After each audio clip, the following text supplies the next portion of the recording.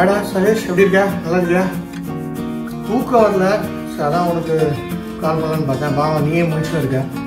Corona டைம்ல எங்கே தூக்கம் வருது, அதாவது சும்மா பார்க்கலான்னு தான், வேற ஒன்றும் இல்லை.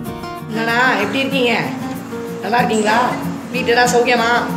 இங்கெல்லாம் நல்லா தான் இருக்காங்கடா. யாரும் இல்லை வீட்டில், நான் மட்டும் தனியாக தான் இருக்கேன். சரி, அதாவது தான் இந்த கொரோனா டைம் உனக்கு எதாவது பேசலாம், தூக்கம் வரல, என்ன பண்ணுறதா பேசலான்னு பார்த்தா நீயும் ஆன்லைனில் இருக்க. ஸோ அதனால தான் உங்ககிட்ட வந்து பேசலான்னு வந்தேன். ஏ சைலேஷ், பின்னாடி யாரோ இருக்காங்கண்ணா. என்னது? ஏன் பின்னாடியா? ஏமாண்டியா? இந்த உலகத்தில் பெயின் எதுவுமே கிடையாதுடா, நம்மளாம் பயப்படுறது தான். பெயின் ஒன்று கிடையவே கிடையாது. அண்ணா கொஞ்சம் பின்னாடி திரும்பி பாருங்க, உங்க பின்னாடி தான் யாரும் இருக்காங்க. அது என் பின்னாடி யாரும் நிற்கிறாங்க. என்ன என்ன ஏமாற்ற போறியா? என்னை ஏமாற்றத்துக்கு யாருமே வந்தது கிடையாதுடா. நான் பயப்பட மாட்டேன், நான் எதுக்கும் பயப்பட மாட்டேன். அந்த பேய் வந்தால் அந்த பேயோட பார்த்தா பயந்துடும். என்னடா சொல்ற? நீ பேசுறது எதுவும் கேட்கலடா. என்னடா சொல்ற? நீ பேசுறது எதுவும் கேட்கலடா. என் பின்னாடி எது? என் பின்னாடி யாரோ இருக்காங்களா? இரு பார்க்குறேன். ஐயோ, கரண்ட் வேற கட் ஆயிடுச்சு. இன்னும் சத்தமாக வேற கேட்குது. நிஜமா பேய் தான் இருக்கா? ஐயோ பயமா இருக்க.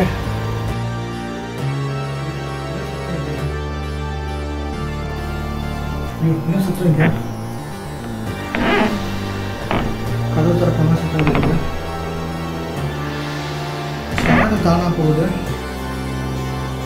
நான் மட்டும்தானே இருக்கேன் வீட்டில். தப்பு பண்ணிட்டேன் நான். கம்முன்னு படுத்து தூங்கிருக்கேன். ஐயோ நான் தெரியலையே. ஐயோ என்ன நடக்குதுன்னே தெரியலையே. யாரோ கதவு பக்கத்தில் போகிற மாதிரி இருக்கு.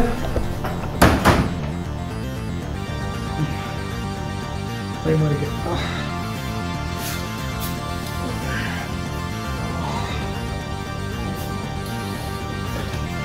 பெரிய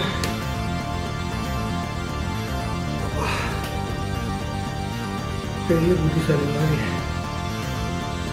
பேயெல்லாம் இல்லைன்னு சொன்னேன். பேயே இல்லைன்னு சொன்னால் கடைசியில் நம்மளே பயன்படுத்தோம்.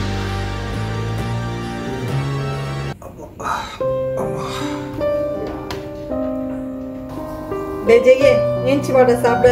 அம்மா கூப்பிடல, ஏஞ்சிரு சாப்பிட வாடா.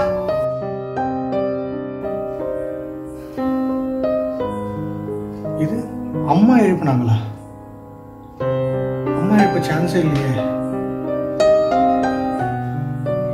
அம்மா இறந்து போய் 2 வருஷம் ஆச்சு. அம்மா எப்படி எழுப்பி இருக்க முடியும்?